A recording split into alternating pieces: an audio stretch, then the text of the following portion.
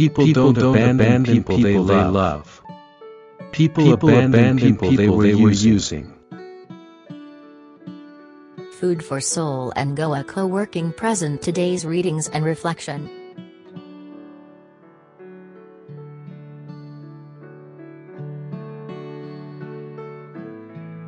September 4th, 2022, 23rd Sunday in Ordinary Time. A reading from the Book of Wisdom. Who can know God's counsel? Or who can conceive what the Lord intends? For the deliberations of mortals are timid, and unsure are our plans. For the corruptible body burdens the soul, and the earthen shelter weighs down the mind that has many concerns. And scarce do we guess the things on earth, and what is within our grasp we find with difficulty. But when things are in heaven, who can search them out? Or who ever knew your counsel, except you had given wisdom and sent your Holy Spirit from on high? And thus were the paths of those on earth made straight. The word of the Lord.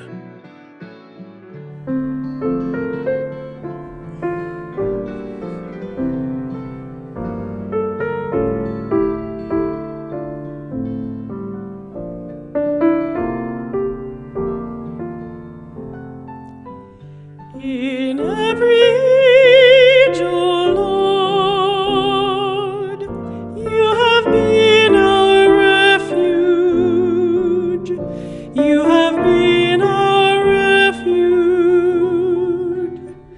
In every age, O Lord, you have been our refuge. You have been our refuge. You turn man back to dust, saying, "Return, O children of man." For 1,000 years in your sight are as yesterday, now that it is past, or as a watch of the night. In every age, O Lord, you have been our refuge. You have been our refuge. You make an end of them in their sleep. The next morning they are like the changing grass, which at dawn springs up anew, but by evening wilts and fades.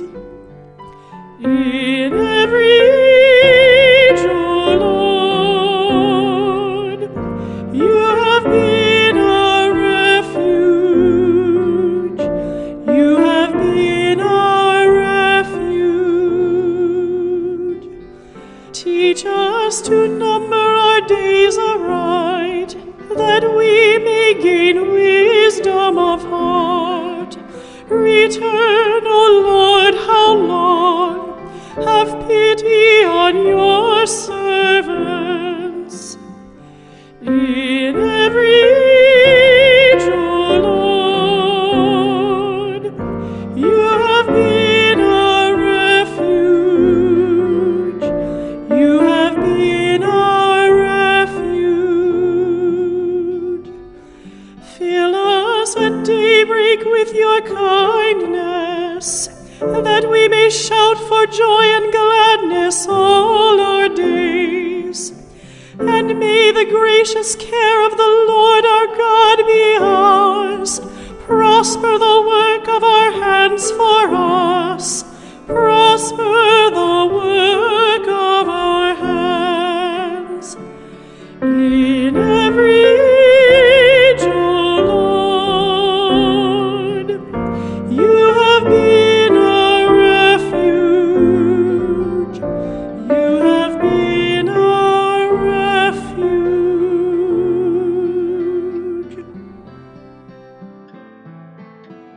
A reading from the letter of St. Paul to Philemon. I, Paul, an old man, and now also a prisoner for Christ Jesus, urge you on behalf of my child Onesimus, whose father I have become in my imprisonment. I am sending him, that is, my own heart, back to you. I should have liked to retain him for myself, so that he might serve me on your behalf in my imprisonment for the gospel. But I did not want to do anything without your consent, so that the good you do might not be forced but voluntary. Perhaps this is why he was away from you for a while, that you might have him back forever, no longer as a slave, but more than a slave, a brother, beloved especially to me, but even more so to you, as a man and in the Lord. So if you regard me as a partner, welcome him as you would me. The word of the Lord.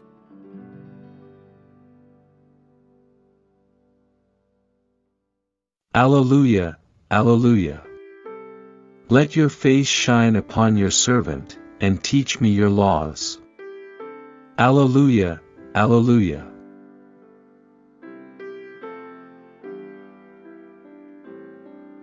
A reading from the Holy Gospel according to Luke. Great crowds were traveling with Jesus, and he turned and addressed them.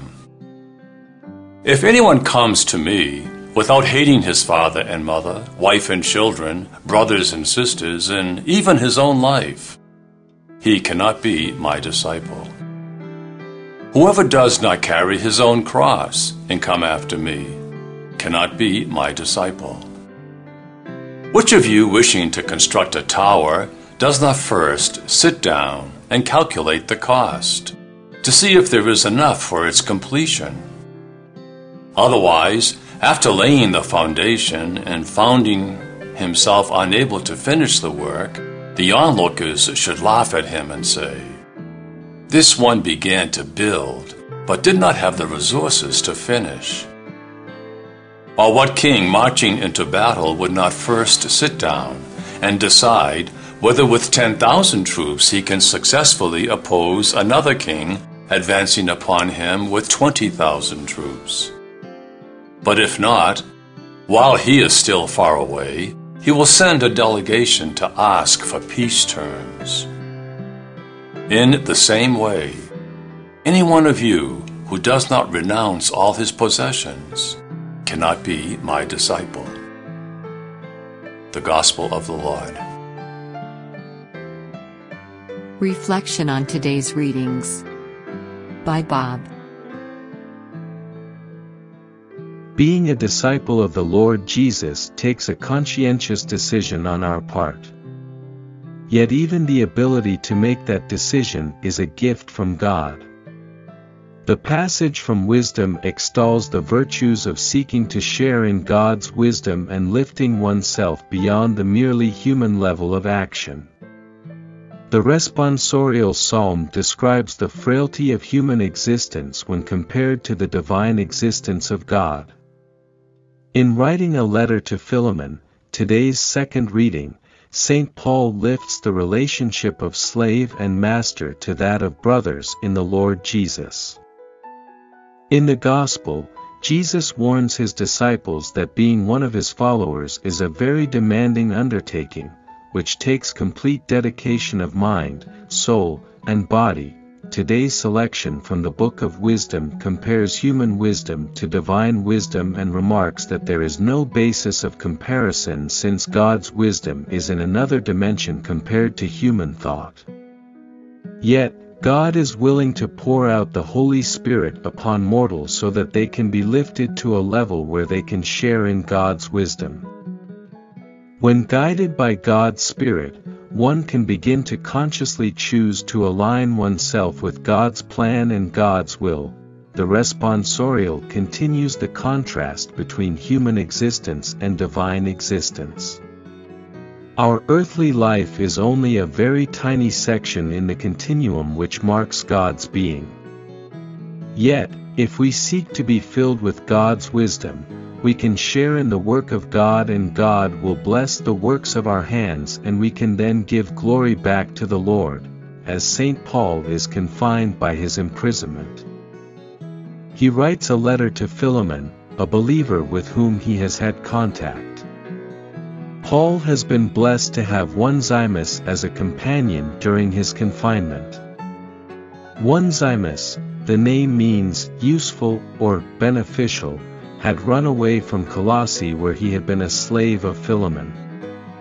After converting Onesimus to the faith, Paul is now sending him back to his master, Philemon. Paul asks Philemon to look not at Onesimus as a useless slave but a useful brother in the Lord Jesus. Thus Paul is challenging Philemon to rise to a higher level and treat his slave in a way which shows their common bond in the Lord Jesus, a bond marked by love and compassion. In the Gospel, Jesus addresses these words to those who would be his disciples. Following the Lord Jesus takes more than merely listening to what Jesus says. It means a whole change of mind, heart, and soul.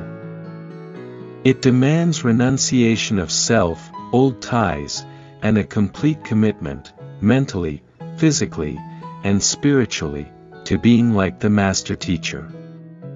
A very important aspect of this commitment is the mental resolve to act in a manner which reflects one's relationship with the Lord Jesus.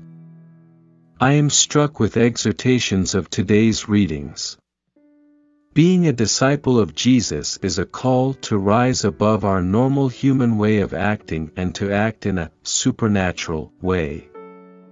Supernatural, for me, means what the etymology of the word implies, above the natural. It does not mean purely spiritual, but implies a going beyond the normal, or being lifted to a higher plane of action. We cannot rise to this higher level of acting by our own doing. We can only do this with God's help, focusing on the life and ministry of our Master Teacher, and with the guidance and empowerment of the Holy Spirit. An example of one acting on this higher level is what Paul asks of Philemon.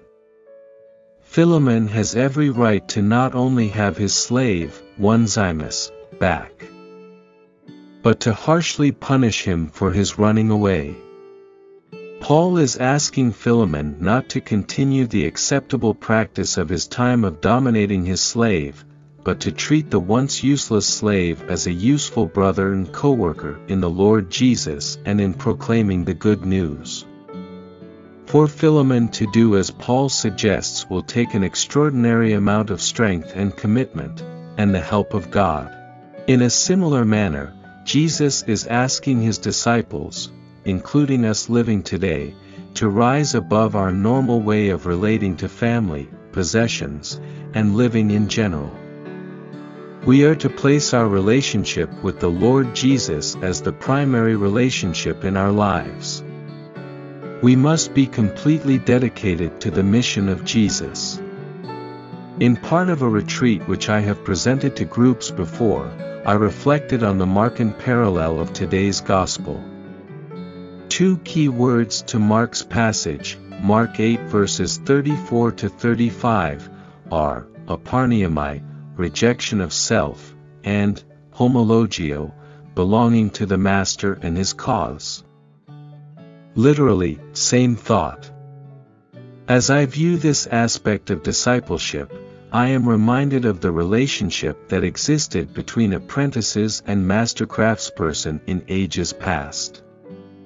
When a young person wanted to learn a trade, he would go to a master craftsperson. The artisan would not just teach the would-be artist by giving him books or lecturing the youthful learner. The disciple of the master would live with the artist, day in and day out. The apprentice would learn not just the how-to aspect of the craft, but take on the whole attitude and personality of the master. The individuality of the disciple would dissolve as the learner would take on the whole attitude and activity of the master. The understudy would have to put his whole mind, soul, strength, and actions into become like his master teacher. After years of working under the master, when the young apprentice finally graduated, he would present his work to the public. The highest compliment that would be paid to the new artist would be for someone to say, "I don't know who you are, but I know who your master is because your work is perfectly patterned on your master. What we need to do as disciples, disciplined learners, is to let go of our own prejudices, making judgments ahead of time, and selfish ways and imitate our master teacher. We must apply ourselves fully to the work of the master, consciously giving our all. Calling upon the guidance of the Holy Spirit, we must renounce anything which prevents us from fully following the master. And hopefully, someday, someone will say to us, I am not too sure of who you are, but I know who is, your master teacher, for your work is a reflection of Jesus. The personal question or action for today. In what ways do I reflect what is the most important aspects of my life? Have I striven to rise to the supernatural level of acting beyond the merely human way of acting? In what aspects of my life do I still need to let go of my selfish ways? Can people see who is my master by my actions? Let us pray. Blessed are you, Lord God, Creator and Giver of all that is good. Through your goodness, you have given us the perfect example of how to live out our human life in a supernatural way. You have allowed your Son, Jesus, to share in our humanity in order to be the master teacher. He continues to invite us to be his disciples, his apprentices, and to continue doing his work. Through the continued outpouring of your Holy Spirit, raise us up beyond our merely human way of acting, so that we can be reflections of the master teacher. Give us the strength, wisdom, and guidance so we can renounce all that is hindering us from being disciples of your Son. We make this prayer in his name, Jesus, for he is our Lord, our brother, and he has given us the perfect example of loving service through his life, ministry, death, and resurrection. And he is living and reigning with you and the Holy Spirit, our one and only God, forever and ever. Amen.